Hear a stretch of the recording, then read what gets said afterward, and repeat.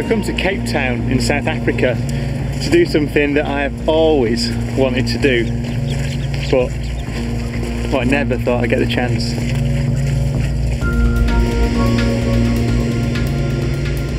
I'm about to fly incredibly high, to the very edge of the Earth's atmosphere. From here, I'm hoping to see something that only a handful of people have ever seen. The thin blue line, the fragile strip of gas that surrounds our whole planet. And this is what's going to take me there. So this is an English Electric Lightning, the most beautiful fighter aircraft ever built. This is when England built the best aircraft in the world. The Lightning is no longer in service, but this piece of magnificently overpowered engineering is going to take me 18 kilometres straight up. Actually, I read somewhere that when you read about the altitude of the Lightning, it says altitude estimated 60,000 feet, ceiling classified. So, don't know how high these can go. I've heard rumours they can go to 80,000 feet, which is amazing. My journey will take me beyond almost all the molecules of gas that make up our atmosphere. If you feel you're gonna get sick, Yeah. use a bag, okay? Right. Hopefully not.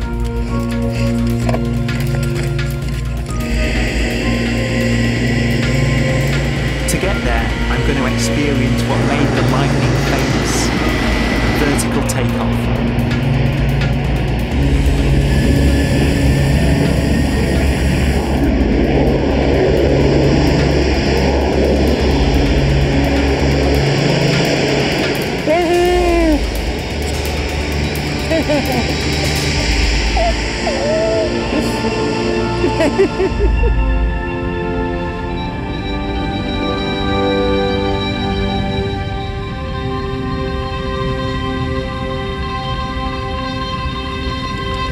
It takes just seconds to reach 9 kilometres up, but I'm still in the thickest layer of the atmosphere called the troposphere.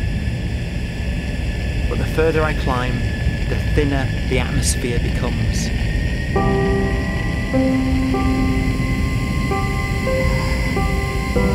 Off at 58,000 feet.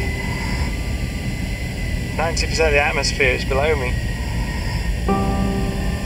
The only people above me are on the space station.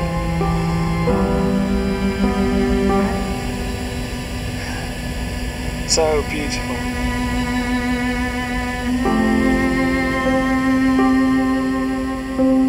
I'm now at 60,000 feet, 18 kilometres up, and the highest I can go.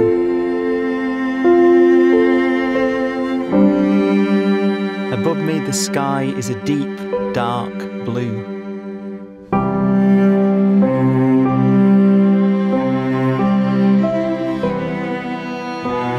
And that is what I've come to see, our atmosphere.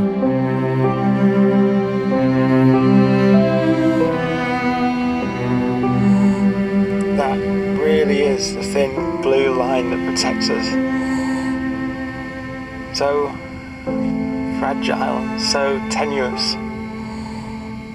Just a tiny sliver of blue.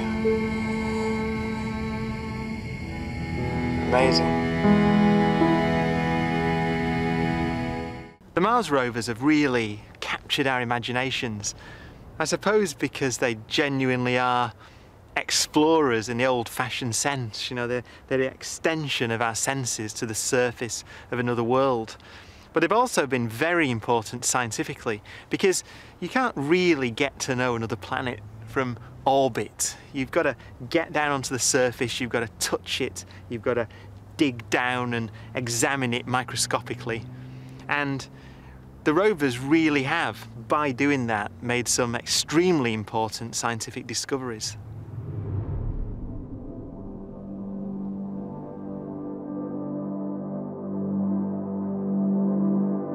One of the most significant of those discoveries was made in November 2004. The Opportunity rover was examining an impact feature called the Endurance Crater when it detected deposits of a remarkable mineral.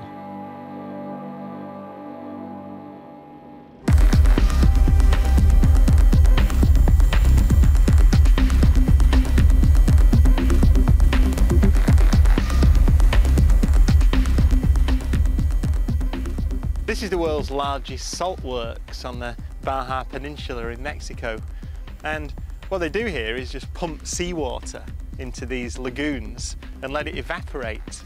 And what they're after is this stuff, which is sodium chloride, table salt. But at different stages, different salts, or different minerals crystallise out. So all the things really that are in seawater emerge, crystallise out at different stages of the process.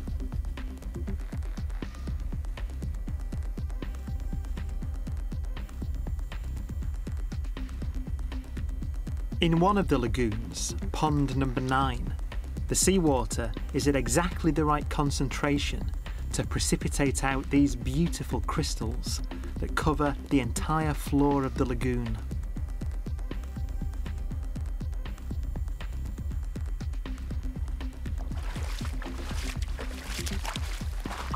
This is gypsum, and it's exactly the same stuff that Opportunity found on the surface of Mars. Now, what's interesting about that discovery is how you make gypsum. You see, its chemical formula is CaSO4, so it's calcium sulfate, dihydrate 2H2O. That's water. So the only way we know of, the only way to make gypsum here on Earth is to have calcium and sulfate ions in the presence of liquid water. So large deposits of gypsum on the surface of Mars tells you that there must have been big areas of water present for a very long time. The discovery of gypsum has helped build a picture of an ancient Mars that was much warmer and wetter. Subsequent discoveries of gypsum in networks of sand dunes suggest that large areas of Mars were once covered in standing water. And where there is standing water, there is the chance of life. This is the Matanuska Glacier in Alaska. It really is one of the most astonishing places I've ever seen. Now, this whole landscape is testament to the erosive power of this stuff, this mixture of ice and rock as it rolls down this valley over hundreds of thousands of years and creates this astonishing landscape.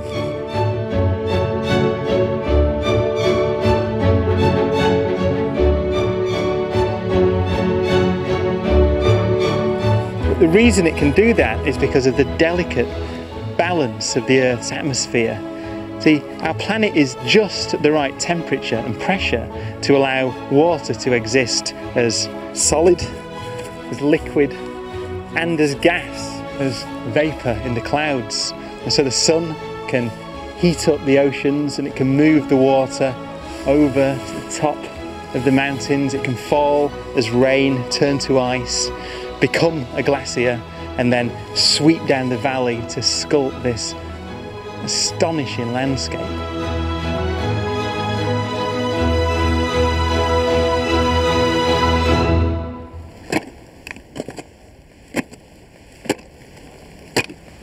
Just as our atmosphere allows all this to exist, the atmosphere of Titan is the perfect temperature and pressure to allow something to exist that has never been seen before on a world beyond Earth.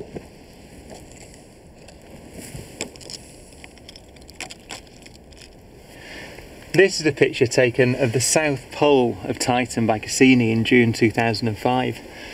and it's subsequently become one of the most important and fascinating pictures in the history of space exploration. The interesting thing is this black blob here. Now this fascinated the Cassini scientists, but the explanation as to what that is had to wait just over a year till July 2006 when this picture was taken. And it's a radar image, this time of the North Pole of Titan.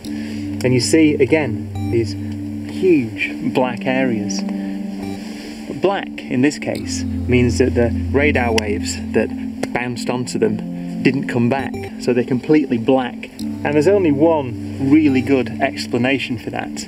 That is that they're incredibly flat surfaces. In fact, they're surfaces of liquid.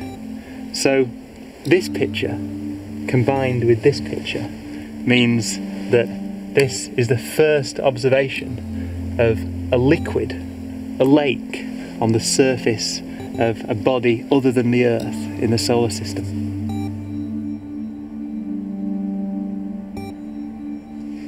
But these lakes, of course, cannot be lakes of liquid water because the surface temperature on Titan is minus 180 degrees Celsius, and at those temperatures water is frozen as hard as steel. So if these are not lakes of water, then what are they? Well, this is the Cava de Villa Luz in Tabasco, Mexico, the Cave of the House of Light. And it is the definition of a hostile environment to me, because it's full of hydrogen sulfide gas, hence the gas monitor, which says at the moment 1 part per million hydrogen sulfide. Very toxic for me, which is why I've got this gas mask in case it all gets too much. So it's a place where you, at first sight, would not expect a great many life forms to survive and flourish.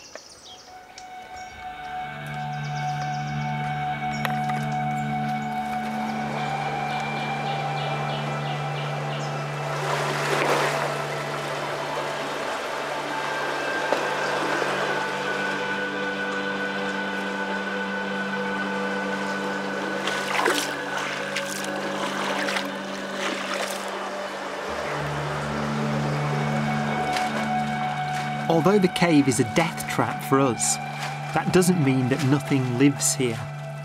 In fact, it's teeming with life. But look at these fish just everywhere in the cave water, and they're adapted to live in these conditions. In fact, if you look at them closely, they're quite pink, and that's thought to be because they've got lots of hemoglobin, because there's not as much oxygen down here, and so they need to have an efficient way of moving oxygen around their bodies. Beautiful.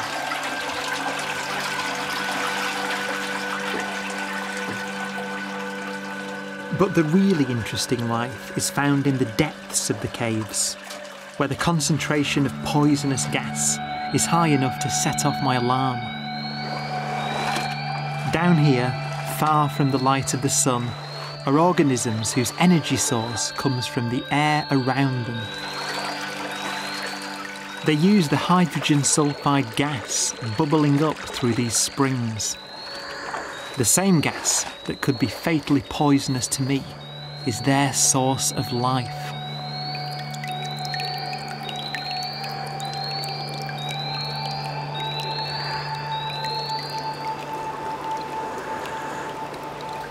Well, these things are what I came deep underground to see. These are snotites, and you can see why they're called that. They're really one of the most alien life forms that I can conceive of on the Earth, because they metabolize hydrogen sulfide. So they metabolize this faintly acidic and nasty gas that I'm just breathing in now. You can almost feel it on your tongue, actually, the acidity of it. They metabolize it, they react it with oxygen, and they produce sulfuric acid. So their breathing process, if you like, their version of what I do, I breathe in oxygen, react that with sugars and produce, breathe out CO2 and get energy.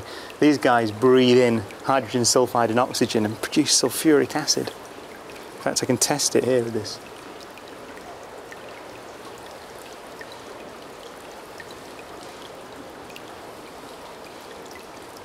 Yeah, you see, look at that.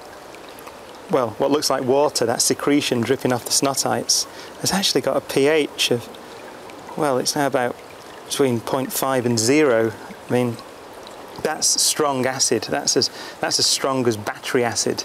It's actually highly concentrated sulfuric acid. So what a strange organism. It's alien in every sense of the word, except that it's present on the, well, just below the surface of our planet.